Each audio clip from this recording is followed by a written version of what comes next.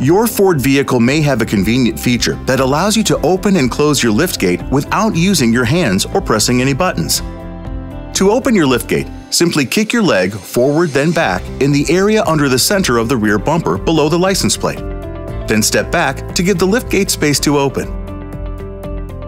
To close it, you can kick your leg under the bumper again, or simply push the button located on the bottom edge of the liftgate, here.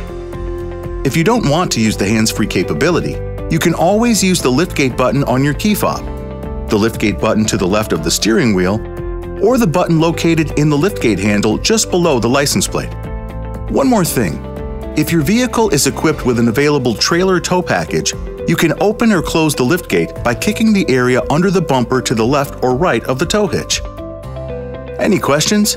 Go to Ford.com/support.